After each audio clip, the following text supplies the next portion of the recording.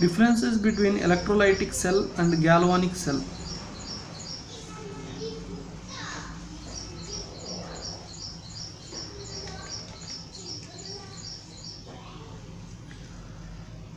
Now we compare the electrolytic cell and galvanic cell. In electrolytic cell,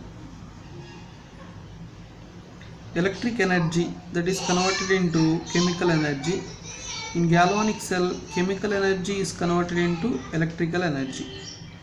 In electrolytic cell, electricity is consumed. Electricity consumed.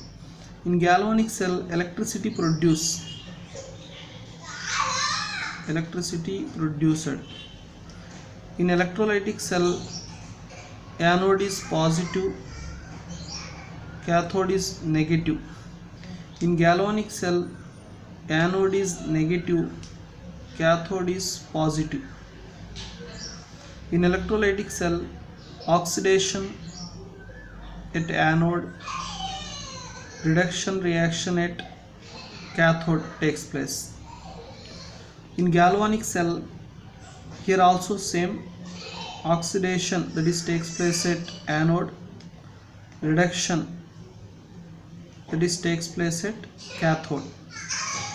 In electrolytic cell, generally same electrodes used. Galvanic cell, two different electrodes are used. Two different electrodes, these are used. In electrolytic cell, same electrolyte is used. Same electrolyte.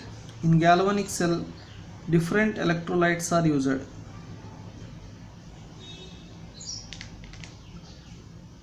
Generally in electrolytic cell, substances deposited are liberated at both electrodes. Substances deposit or liberate at both electrodes. In galvanic cell, substances deposit or liberate only cathode. These are the comparison of electrolytic cell and galvanic cell.